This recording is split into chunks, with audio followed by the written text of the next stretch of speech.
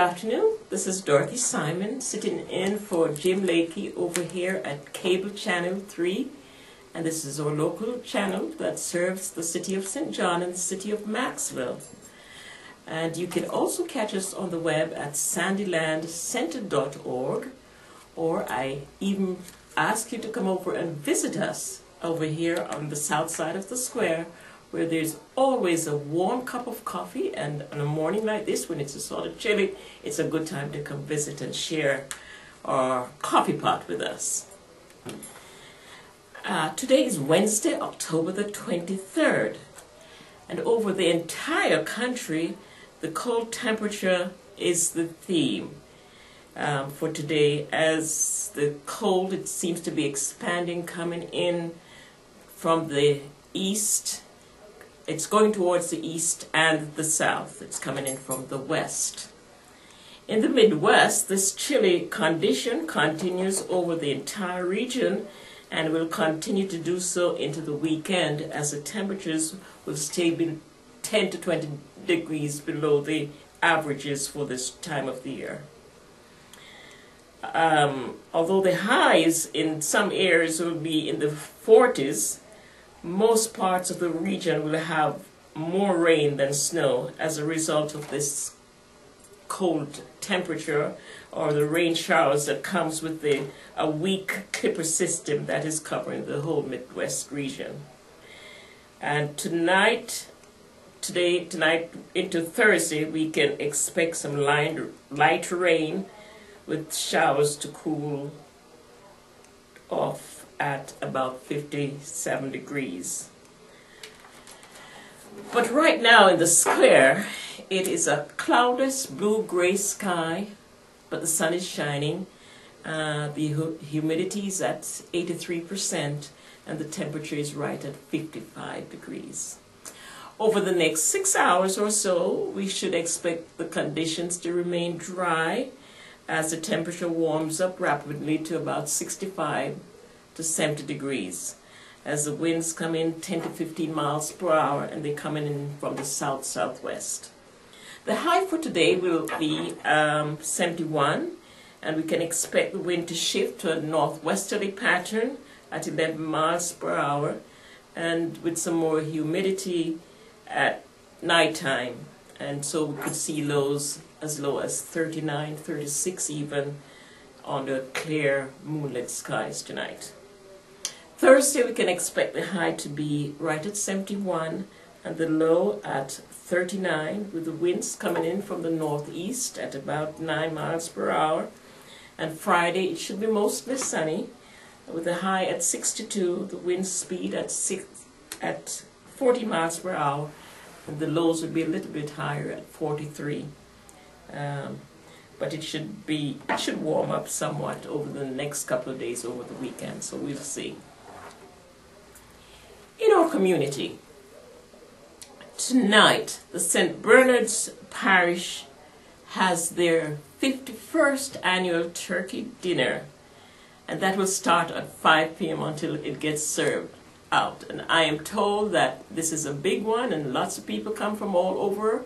So if you're wanting to enjoy the dinner at the St. Bernard's Parish, come out at 5 o'clock, and the evening supper is only $9 for adults, $5 for children 6 to 12, and those under 5 will be served at no charge. So do come out at 5 p.m. tonight for the St. Bernard's Parish Turkey Dinner, and enjoy that feast. It should be lots of fun. And for our birthdays, we want to wish Lila Hula a happy birthday today. Today is Lila's birthday. Wish her a happy birthday if you see her.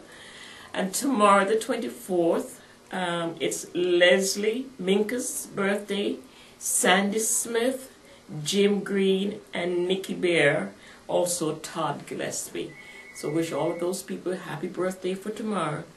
And on Friday, it should be Jessie Leroy's birthday. We have a very active group of young people at our high school here in St. John, And sometime last week, they had a very interesting time where they had a DMD day, and that's a Disability Mentoring Day.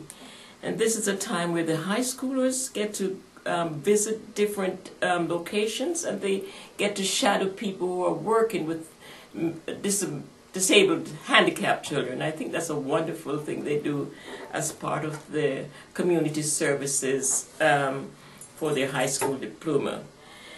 And they get to shadow these people on the workplace. So let's listen to Bradley Blue as he speaks with one of these people that they had a chance to visit with over the time last week. Hello, this is Bradley Blue for the Shepherd Center News. I am with Gail Bogisaw here, and I will be asking her a few questions about DMD. Okay. So, what is the program all about? Disability Mentoring Day is a national, statewide group that pairs special education students with a mentor of their choice, and hopefully gives them a snapshot view of different kinds of jobs. We hope that they come more than 1 year. They do get to choose 3 jobs and get one of the jobs of their choice that they get to go visit that day. And are you the director of this whole operation? The director is Billy Thompson. Linda Blanchett and I also help him with all of the arrangements that have to be made. There are quite a few details that have to be taken care of. And last question, how long have you been doing this? This is our 6th annual year for doing Disability Mentoring Day. We're very excited. Every year it builds and gets a little bit bigger, and we're so excited this year. We have 127 students signed up with 38 different businesses. All right, thank you. Thank you very much. All right. Mark your calendars.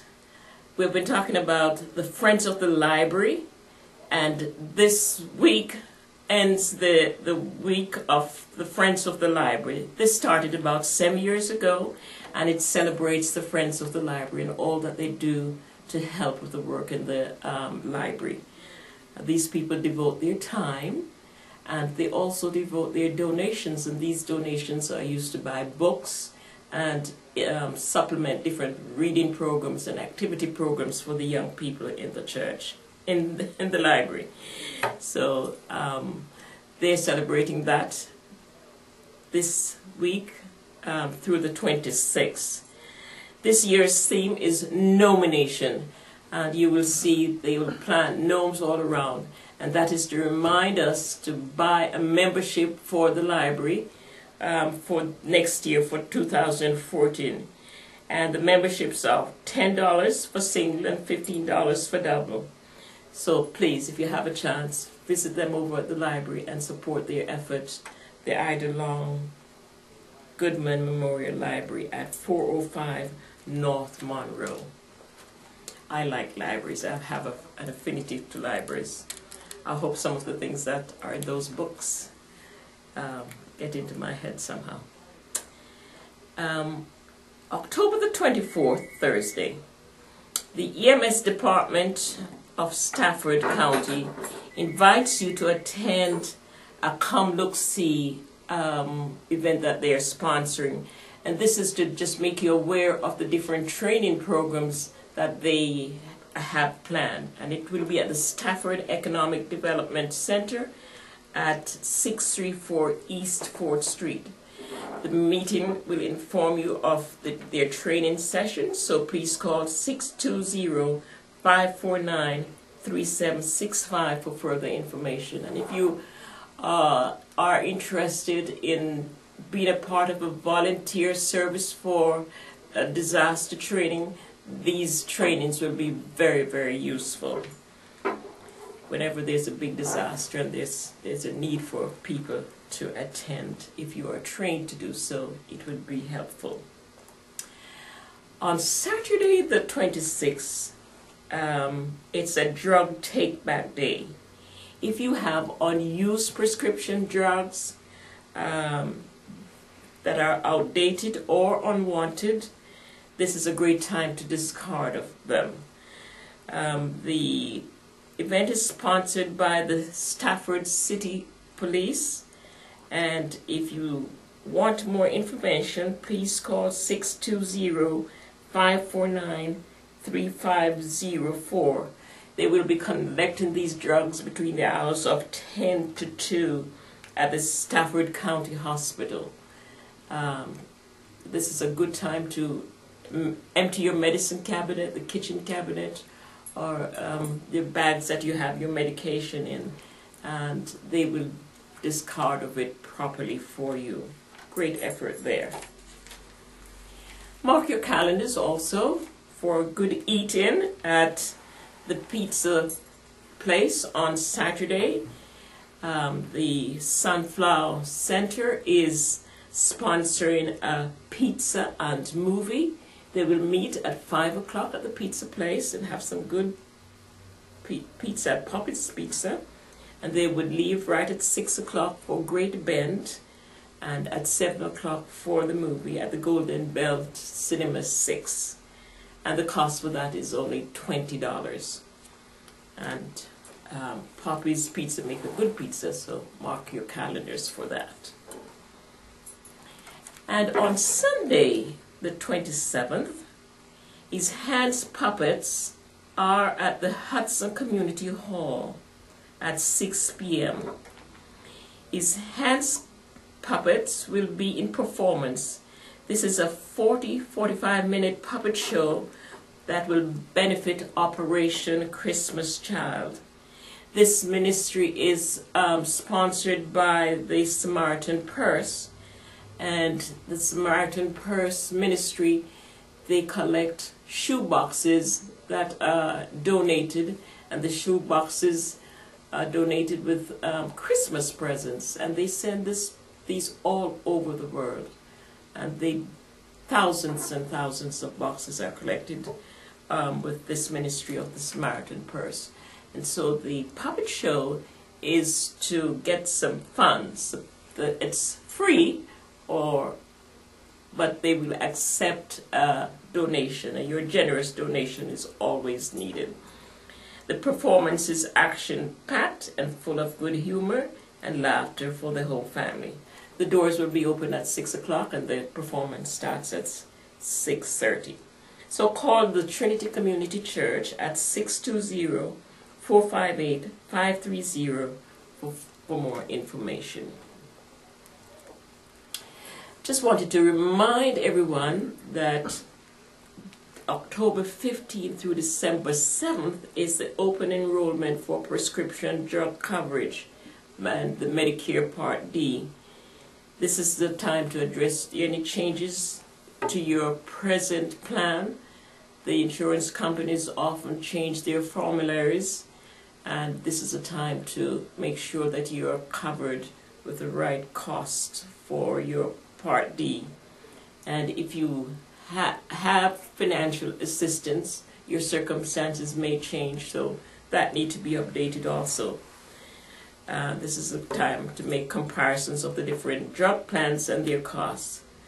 And so if you need some more help on that, please call 1-800-742-9533 for the Southwest Kansas area on aging, and ask for Rick Schaefer. Rick or somebody else on the staff up there they have all the information and will be happy to help you.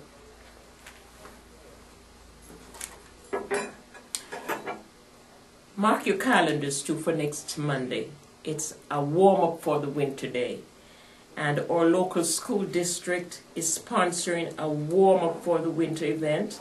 The USD 350 will host a coat for kids on Monday, the 28th from 3 until 9 p.m.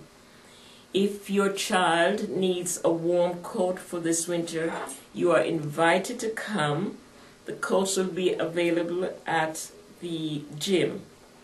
And if you have coats in your cupboards that the kids have outgrown and they're in good condition, they will welcome your donation also. This is a nice and warm gesture that they're doing, so please check your closets and donate if you are able. And that is next Monday from 3 to 5, right outside the gym. So today on our menu over at the Maxwell Center, we have Tahitian chicken, mashed potatoes, Italian vegetables, bread, a pudding, and usual fixings. And tomorrow they will have lasagna with corn, a tossed salad, and French bread, and a creamy fruit salad. And on Thursday they will have salmon loaf, potato rounds, harvest beets, bread, and strawberries and banana cake. So very tasty over at the Maxwell Center. And today at the Sunflower Center, it's a baked pollock with tartar sauce, baked potato, Japanese mixed vegetables, sliced tomatoes, and a lemon lime dessert. And sweet and sour pork on Thursday. They will serve that with steamed rice, steamed broccoli, strawberry mold, and a frozen dessert. And Friday they will have a chicken strips, mashed potato with gravy, seasoned peas, carrot, coconut salad, and a fresh fruit cup. And carrot coconut salad is very good. That's one of my favorites. So if you need lunches, please call the centers and they will be happy to have them delivered for you. And of course, you can always go and have the meals there. Along with black-eyed peas, tomatoes, yogurts, tea, carrots, and almonds, mushroom is another of our flu-fighting foods. So mushrooms, these nutritional powerhouse, heighten the body's resistance to viral infections by increasing the activity of the body's natural T cells or killer cells. These cells are important in the immune system to ward off diseases. So mushrooms are rich in selenium, and low levels of this mineral have been linked with an increased risk of developing a more severe flu. So mushroom is our food for thought today, and it's a good way to fight off the flu. So thank you very much and have a good afternoon.